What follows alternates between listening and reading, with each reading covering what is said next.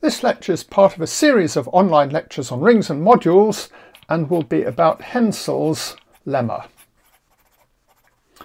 So Hensel's lemma says roughly that approximate solutions to some problem can be lifted to exact solutions.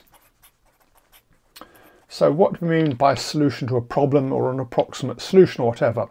Well, we work over some ring, and this ring might be a ring of polynomials over a field, or it might be a ring of p-adic integers, or more generally it might be the completion of some ring.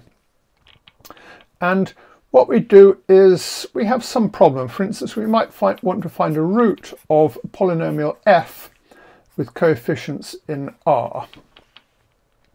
And we might find an approximate root alpha. For instance, we might find a root that's f alpha is equal to 0 modulo z to the n in this ring R, or it might be congruent to 0 modulo p to the n over the p-adics or something for some value of n. And Hensel's lemma says that under certain conditions, if we've got an approximate root, then we can modify it slightly to obtain an exact root. There are actually enormous numbers of versions of Hensel's lemma in the literature. For instance, instead of finding approximate roots, we could find an approximate factorization of f into polynomials g and h modulo some power of z or p to the n. So finding a root would be the special case when one of these polynomials has degree 1. And there are various different rings we can use and so on. So what I'm going to do is I'm just going to give one of the simplest cases of Hensel's lemma. So we're going to take our ring R to be just the p-adic integers. And our problem, we're just going to take f of x is equal to x to the n plus a n minus 1, x to the n minus 1 and so on plus a 0. And we just want to find roots of f. So suppose alpha 0 is a root mod p. So we have f of alpha 0 is congruent to 0 mod p. And suppose that f prime of alpha 0 is not congruent to 0 mod p. Then we can lift alpha to a root of f with alpha as congruent to alpha 0 mod p.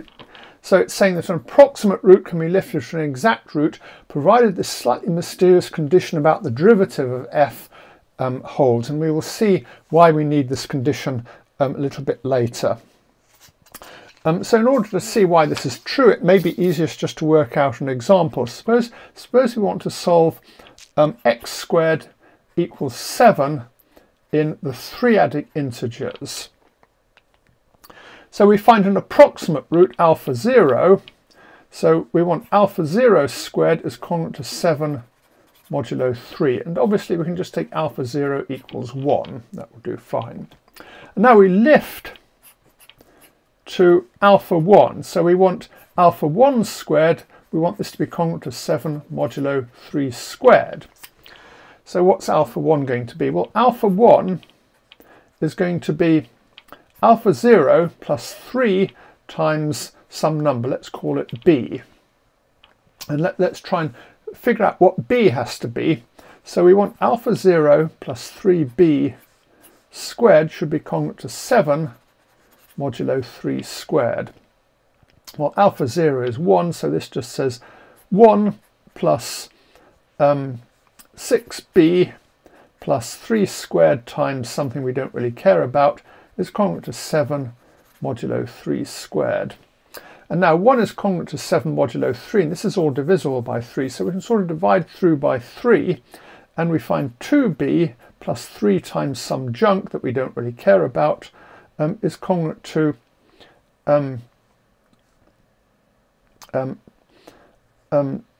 some junk that we still don't care about modulo 3.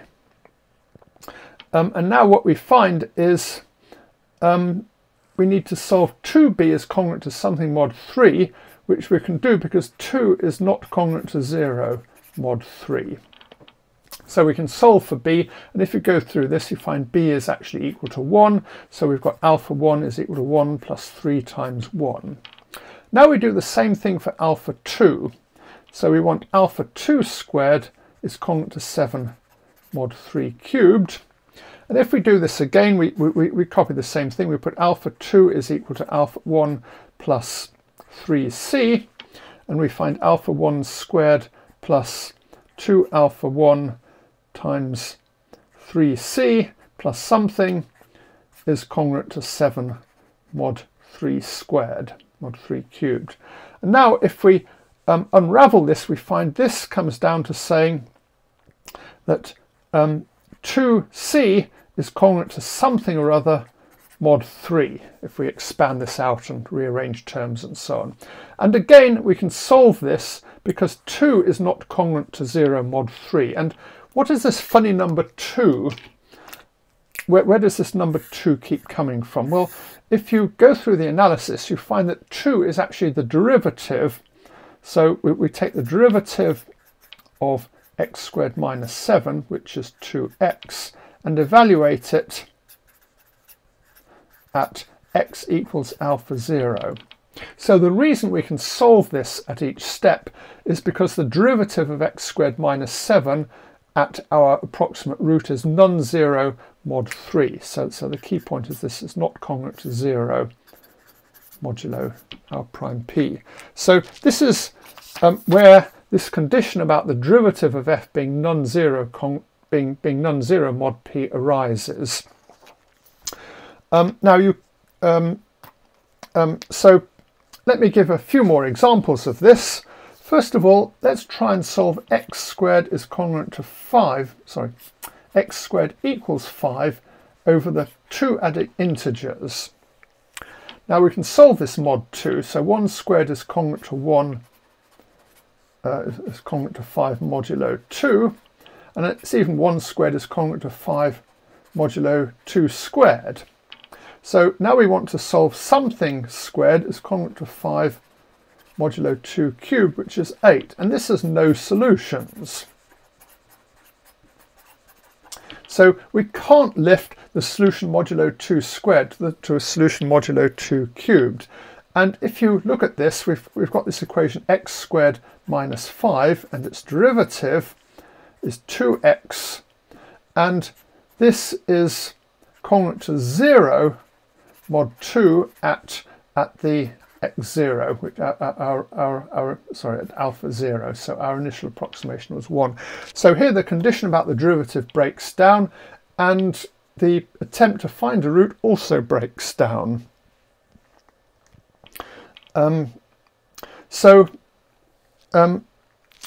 We really do need this condition or something similar. Now we could prove Hensel's lemma just by going through this example a little bit more carefully and using an arbitrary polynomial instead of x squared minus 7, and checking that this coefficient we need at each step really is the derivative of f at alpha 0. So that would give one proof of Hensel's lemma. I'm not actually going to give that proof in detail, although it's not difficult to work out for yourself, because I'm going to give a different proof. What I want to show is that Hensel's lemma is really just Newton's method for finding roots of polynomials. Well, at least it is in the special case we're talking about. So let's just recall what Newton's method is. So Newton's method says that if we're trying to find a 0 of a function, so we've got some function here and we want to find it 0, we choose an approximate 0, let's call it x0, and then we just draw the tangent line to the graph of the function and find out where it intersects the x-axis, and this is going to be x1. And then we draw the tangent line again, and this is going to be x2, and we carry on like this.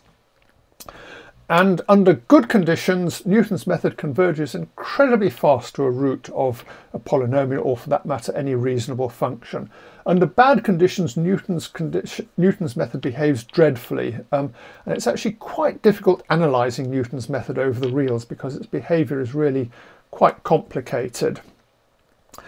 Anyway, so let's write down the formulas for Newton's method. So we have xn plus 1 is equal to xn minus f of xn over f prime of xn.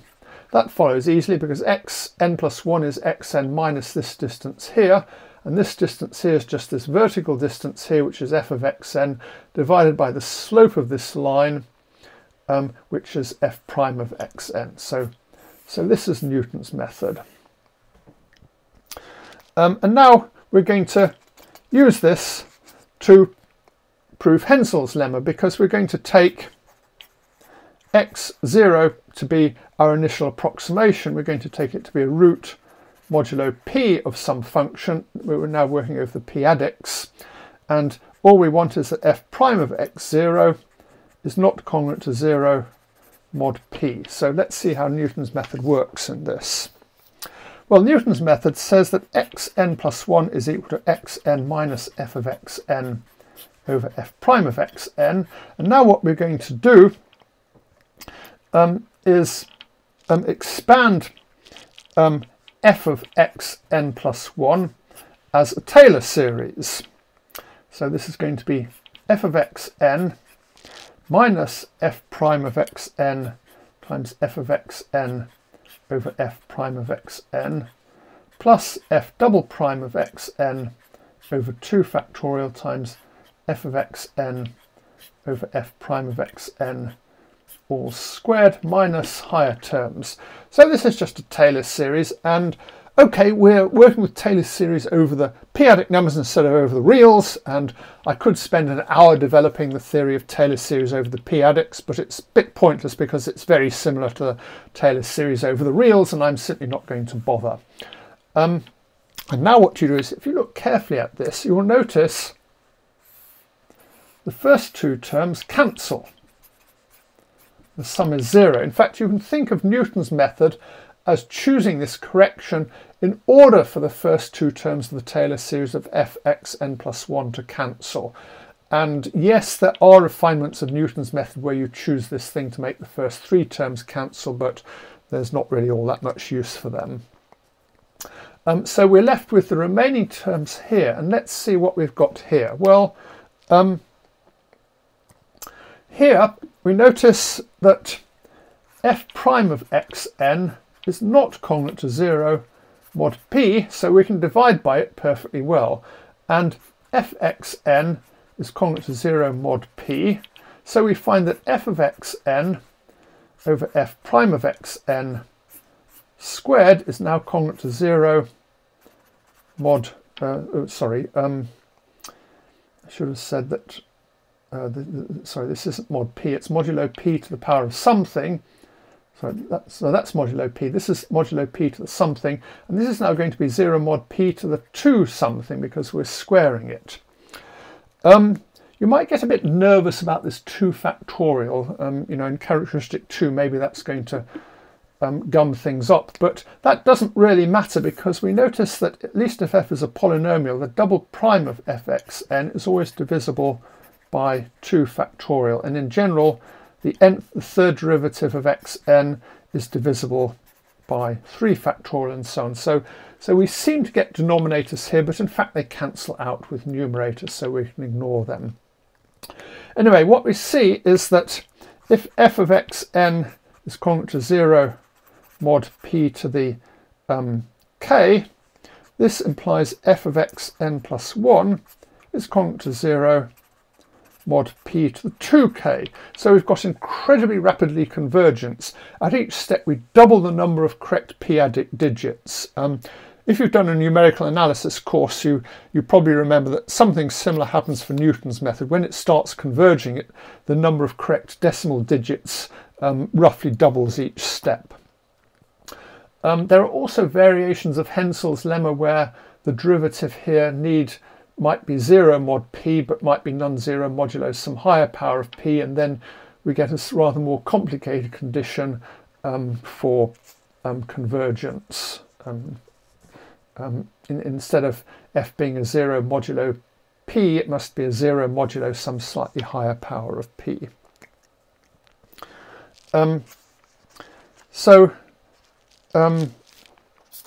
just finish with a couple of examples of Hensel's lemma for power series rather than over the p-adic. So far I was proving Hensel's lemma for p-adics. As I said, you can prove something similar over many other complete rings. So I'll just finish with a couple of examples. Suppose you take the polynomial, which I'm going to think of as a power series, y squared minus x cubed. And now you notice that if you just look at the degree 2 terms, the degree 2 terms factorise as y minus x times y plus x.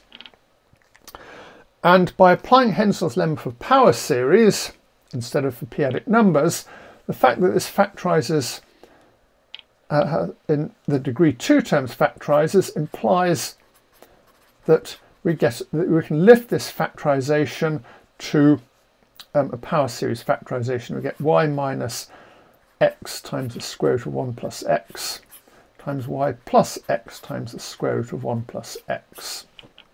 Well, let's try this with y squared minus x cubed. Well, again, the degree 2 terms factorise as y times y. But if we try applying Hensel's lemma, it goes wrong. There's no factorisation. So what's gone wrong? Well, you remember Hensel's lemma had this condition in it for it to work, that one of the derivatives of something has to be non-zero. Well, this condition on the derivative really means that alpha 0 is a simple 0 mod p. Roughly speaking, if there are 2 zeros mod p, then Hensel's lemma doesn't know which 0 to converge to in the p-adic, so it kind of goes wrong. But if there's only 1 0 mod p, then it knows which 0 to lift. And the same thing goes on here. Here we've got 2 different zeros for y, so the zeros modulo x squared are y equals plus x and y equals minus x, which are different, which are okay. But here the 2 zeros are the same. We have y equals 0 and y equals 0. So this condition about derivatives fails, and we can't use Hensel's lemma to lift this. So that gives a geometric explanation of the derivative term in Hensel's lemma. We need there to be a simple 0, otherwise things go wrong. If you're used to doing Newton's method, you know that Newton's method also goes a bit crazy if there are double zeros. The convergence gets incredibly slow, and it doesn't really work very well. So I think that's, yeah, so that's all about Hensel's lemma.